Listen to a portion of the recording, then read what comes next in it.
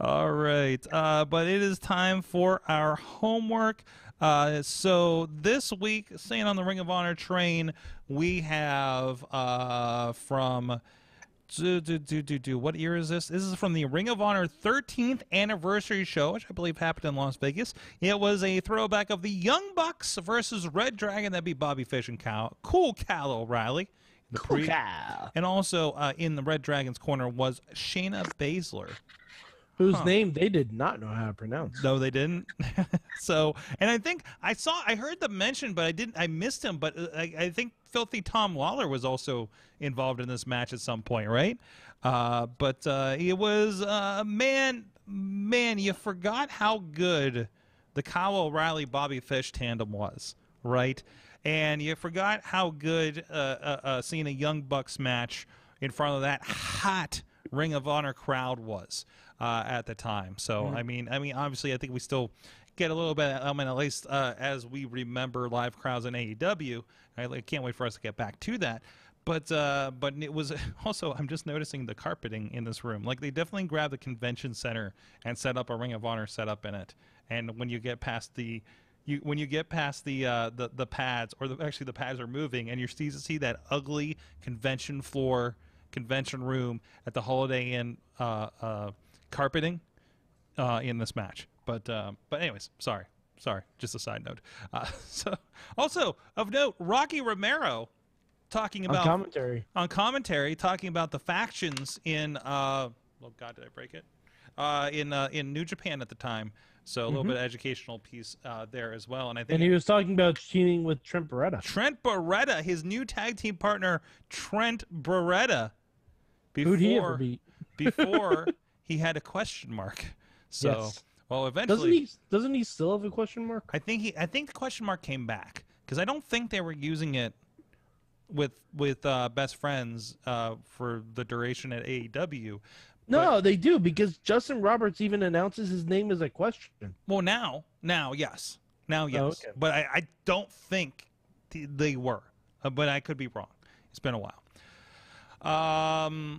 So, again, Shayna Baszler is a part of it, gets involved. I think pulls a referee out at some point. But, this was a fun Ring of Honor. I'm going to say Ring of Honor style, right? Match. It sure was a Young Bucks match. Yeah, absolutely. And if you love the lug nuts, the Young Bucks, then you're all about this, right? Lug nuts, so, boot of the week. There you go. Lugs boot of the week. God. George, did you watch the match, and what did you think of it? I mean, there are so many awesome mixed martial arts style counters in this match. Yes. You just forget how, that part of Bobby Fish and Kyle O'Reilly's skill set sometimes. Yeah, absolutely. Absolutely. And how they kind of mesh together for this stuff, right? So. Yeah, I mean, this is a clinic, though. Anytime these two teams got together, it was fun. And this just, another chapter in the feud, really. And just little things there, like the clip I just pulled up for the moment was he was pulling back on whichever Young Buck that is, like from over top on the nose, Good. You know what I'll say? I have never missed Steve Corino's commentary on Young Bucks matches. Whoa, the super kick over the top. Oh my really? God! You have a problem with that, Mike? Of course I do. Oh boy. When you're announcing transition moves and screaming it louder than you do the actual finish of the match, there's a problem. I think it's part of the character. There's a problem. I think it's part of the character. It's fine. It's fine. I'm not saying it's not part of the character. I'm saying it's a bad part of the character. Okay. I've seen weirder. For sure. Of course, we all have. We watched the pay-per-view this weekend. We've seen weirder, but I'm really glad Corino is not in AEW. Instead, he's teaching that the announcement of the super kicks did not transfer over. No. But it was a really wait, there's a chandelier in the middle of this too. This is very much we got the convention center room for this. So, but Ring of Honor is always good about them not looking like a convention center room. But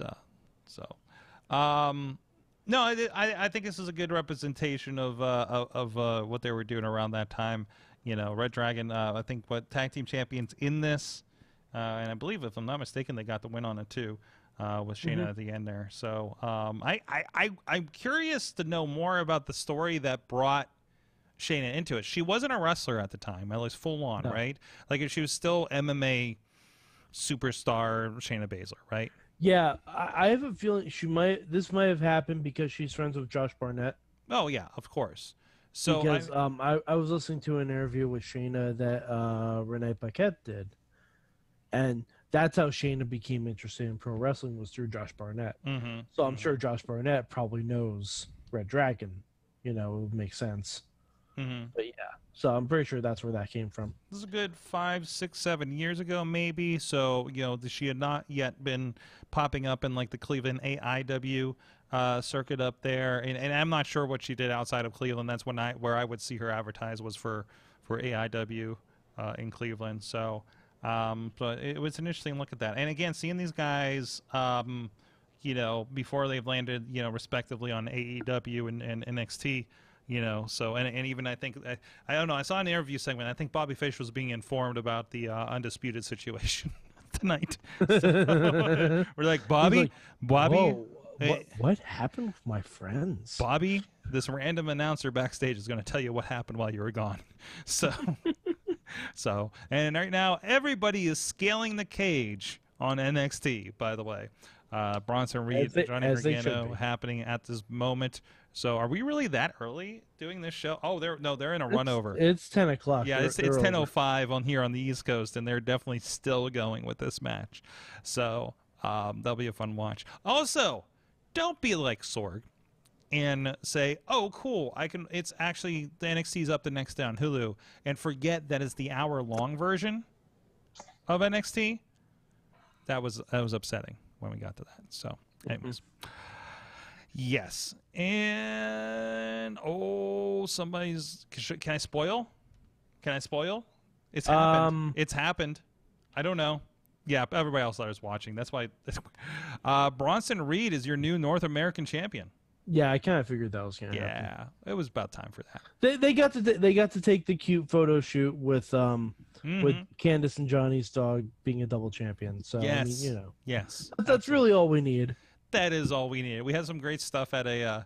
Apparently, it was a spa day for the ladies today on NXT. So, but definitely recommend this match. By the way, the Young Bucks, reDRagon, with Shayna Baszler and the ROH Throwback. It's over on Ring of Honor's YouTube page. My homework for next week I have for everybody. Oh boy, it's more Ring of Honor, Mike. Oh my God! Just because I like shows that happen in weird places. Okay. Boy. Oh, what are you moaning about? I don't like Ring of Honor. We don't like Ring of Honor. The whole point is, Mike, the whole point is about exploration and experimentation on this show. Yeah, but that doesn't mean you're going to like everything you explore and you do. Mike, be open to the possibilities. Sorg, I'm watching the shit, aren't I? Yes, you are. Have an open mind, man. I do, but have an open mind. I'm sorry if a match with 35 super kicks in a row doesn't entertain me. Wrestling is art, man. No, it's not. Not the way they do it. I will disagree on this one. It's video games. It's video games. What's video games? Wrestling is video games? It's when you're playing Mortal Kombat, you only know uppercut. That's a Young Bucks match from that era. Mike, do not sour on my Mortal Kombat style. Okay? First of all. The only time I win online matches is when I'm on a good uppercut streak. But I just get fucking owned. Here's what I got. This one's for Matt Carlin's out there. We're gonna go with Cool Kyle again. Okay? We've had a lot of Cool Kyle matches, didn't we? I realize that. I'm gonna make. We will not have a Cool Kyle match after this. It is Field of Honor 2016. I have not checked this, but I have a feeling we'll have a familiar voice on commentary. Field of Honor 2016. Where's the field, by the way? Is this the one in New York? MCU Park. Yeah, I'm pretty that's- sure that's the one in New York, Sorg. So Joe Dabrowski might be on commentary with us, and I'm sorry, that means Steve Corino will be too.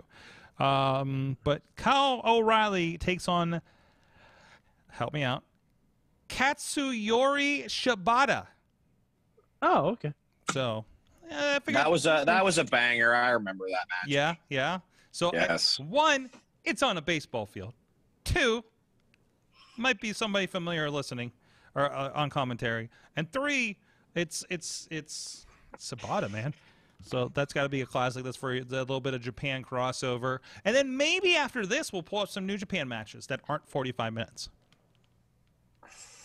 I mean, I'd be satisfied with, like, just finding non-Ring of Honor stuff. Okay, we'll do that after this. Maybe we'll have Matt Carlin's pick a New Japan match.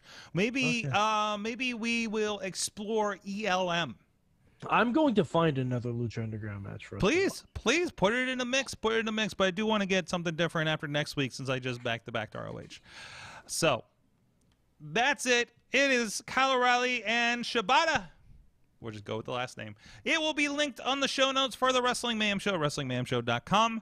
And that's Field of Honor 2016, but readily available, an easy Google search over on YouTube for that.